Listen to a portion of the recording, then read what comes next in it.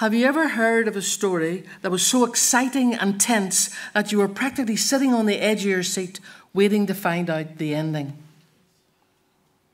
It's terrible just to miss the ending, isn't it? Charles Dickens, who wrote such classics as A Christmas Carol, A Tale of Two Cities, Great Expectations, also wrote a serialized novel called The Mystery of Edwin Drood. Dickens' plan was to publish the novel in 12 installments in a monthly magazine. In the 6th installment, Edwin Drood disappears under mysterious circumstances.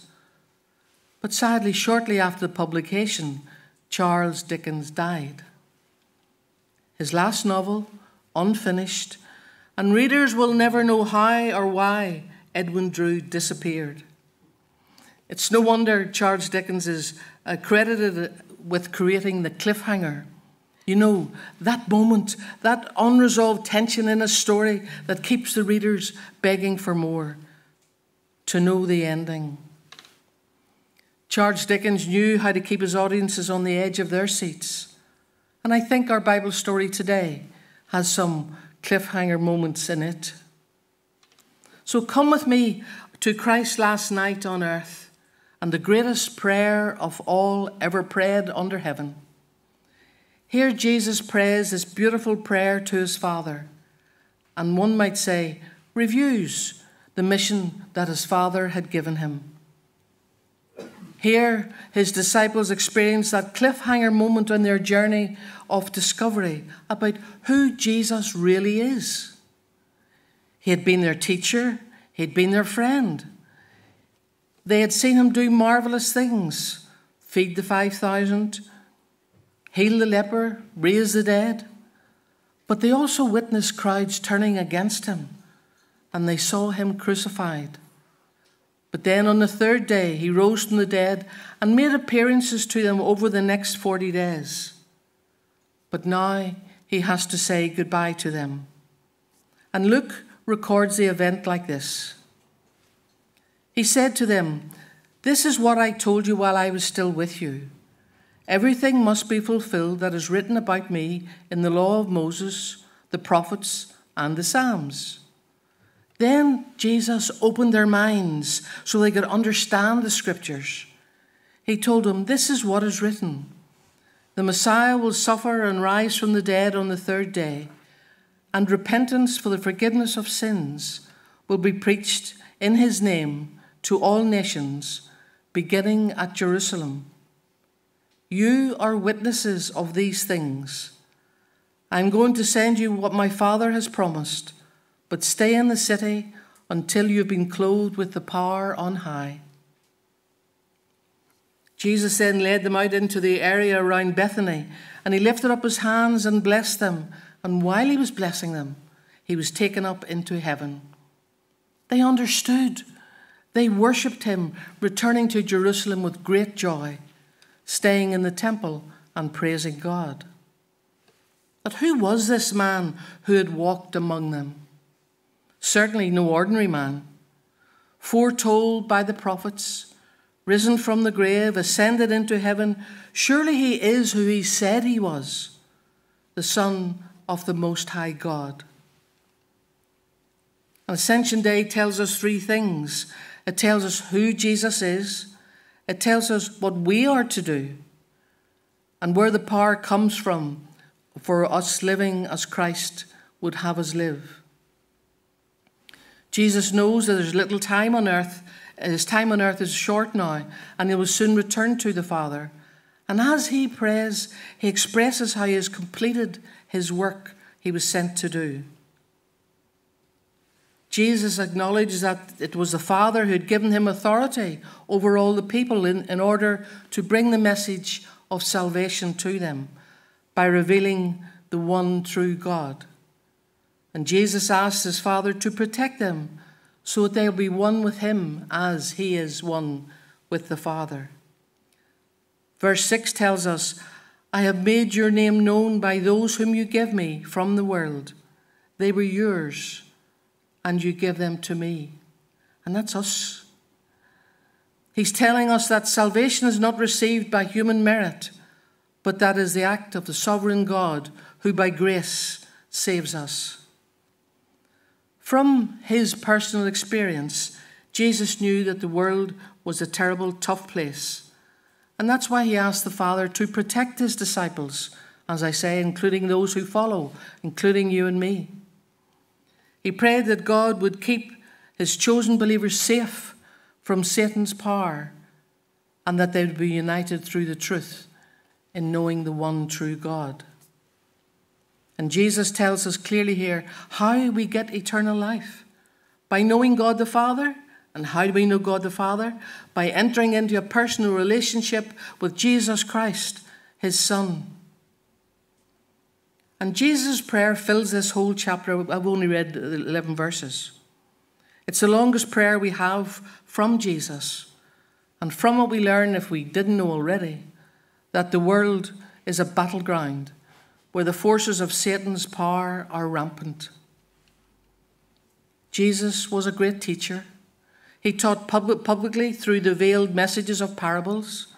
Then he spoke more directly through the like of the Sermon on the Mount. But often he taught his disciples privately.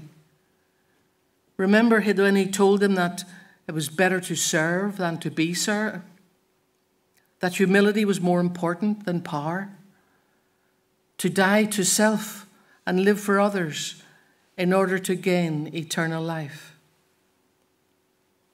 Throughout the Gospel of John, Jesus' grace is demonstrated in saving sinners, his compassion, bringing healing to the sick, feeding the hungry, his power revealed through the raising from the dead.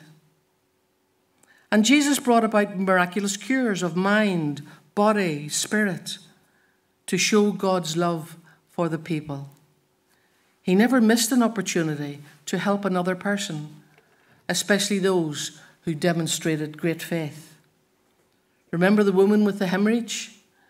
She believed that all she needed to do was touch the hem of his garment and she would be healed.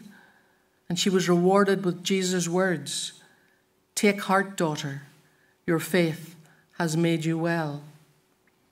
Or what about when Jesus cured the Roman centurion's servant because of his trust? And Jesus replied to him, "Truly I tell you, in no one in Israel have I found such faith." Jesus cured paralytics, opened the eyes of the blind. He cast out evil spirits from the possessed.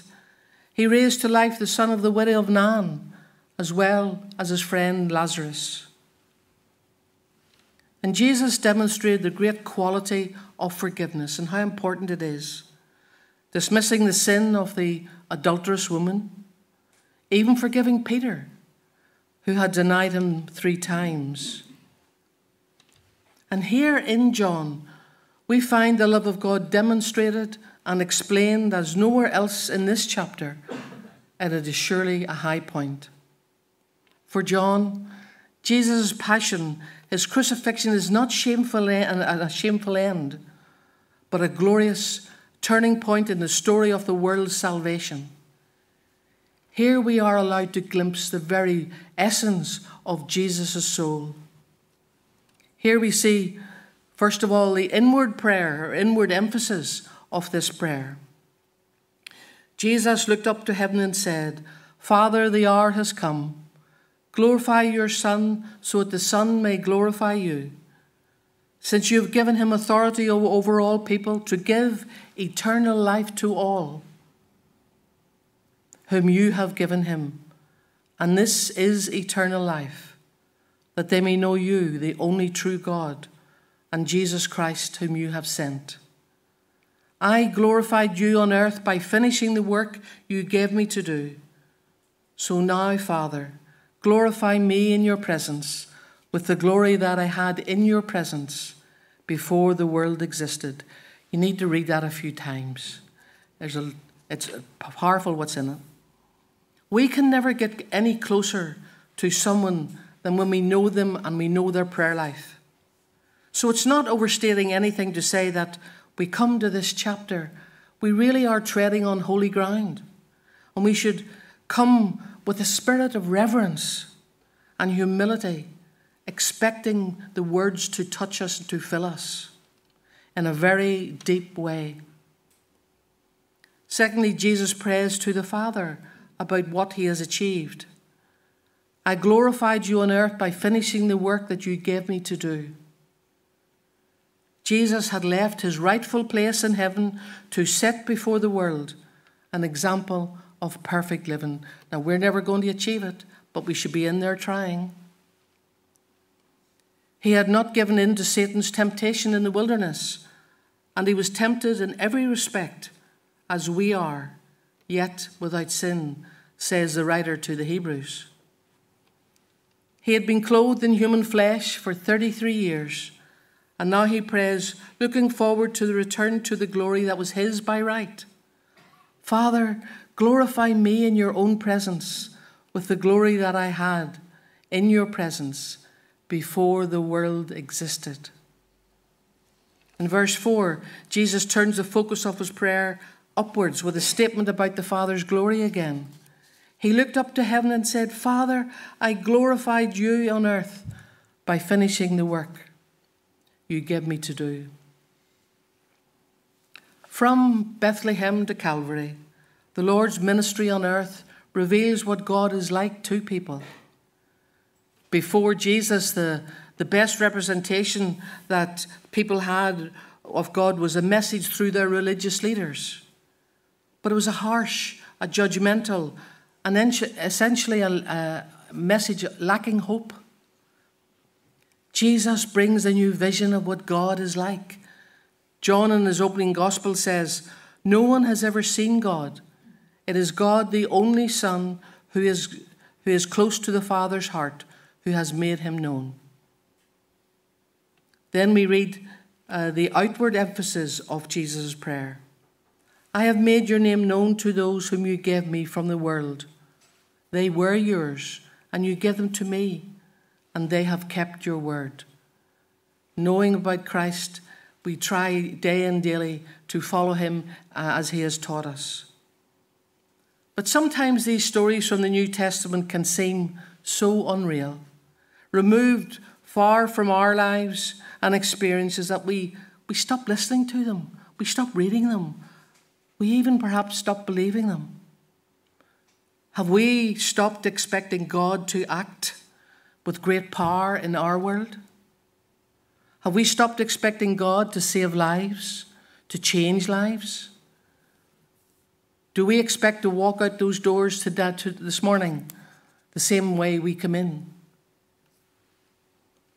The disciples of Jesus were never going to be the same again. And because of their belief and their prayers and their commitment, they spread the message of Jesus Christ almost to the ends of the earth. I say almost because it's a work in process. If we call ourselves followers of Jesus, we have been given the exact same promise and the exact same calling as the disciples all those years ago. Until the message of the love of Jesus has reached the ends of the earth, we still have work to do.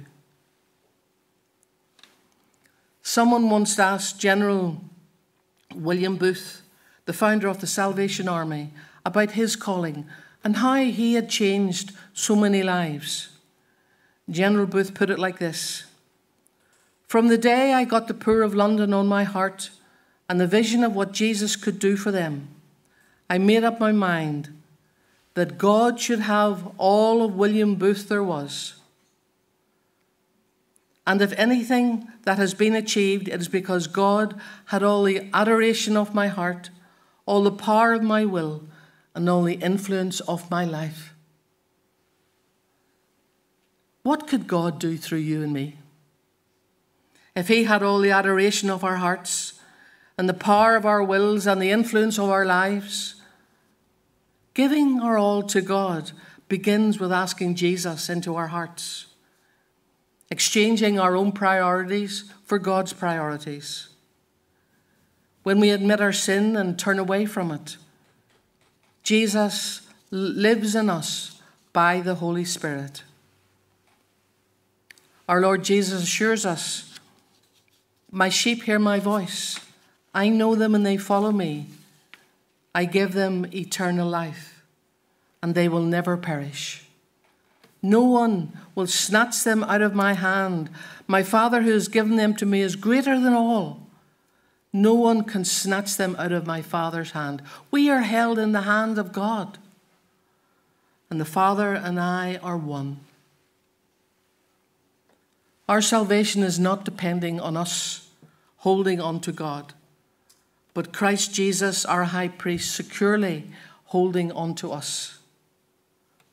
As the disciples stood there on the day of Christ's ascension into heaven, there was no questioning his identity. It had all been revealed to them. The ascension of Christ settles forever the question of who Christ is. The ascension of Christ settles forever the question who he is. And in those last moments, he gave them their final instructions. This is what is written, he said. The Messiah will suffer and rise from the dead on the third day, and repentance for the forgiveness of sins will be preached in his name to all nations, beginning at Jerusalem. You are witnesses of these things. Jesus' last instruction to them was that they were to be witnesses to all they had seen. And Jesus calls us to pass on the baton we have received from those early witnesses to the next generation, to tell the story of Jesus and his love. And as he promised us his Spirit to guide, to comfort, to empower us. If we were to review our lives as Jesus does in this prayer, would we be able to say honestly, we have witnessed, in humility shared our faith, prayed for others, encouraged some, been generous with our time, our money, and in joy exalted the name of Jesus? My prayer for all of us is that we seek to serve our Lord until we meet again. Amen.